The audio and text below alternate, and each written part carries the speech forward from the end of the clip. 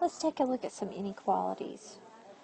When we look at this one, what you want to do is just pretend you're solving this just as if it had an equal sign in it. And if it had an equal sign, what you would do is you would first move the 2 over.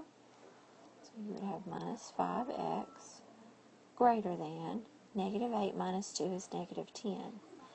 The only difference in inequalities and the equations that just have equal signs are in this last step, this next step, where in an equation you're going to divide by the number sitting beside the x.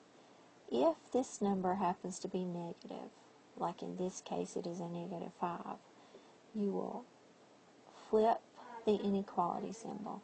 That is the only difference in these. So my answer is x is less than 2. If I ask you to put it in interval notation, remember that you're going to put it on a number line.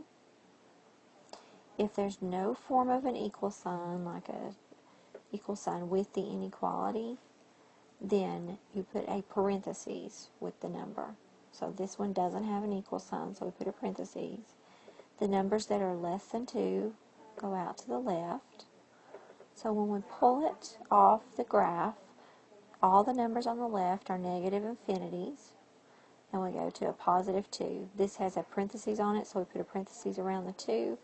Infinities always get parentheses.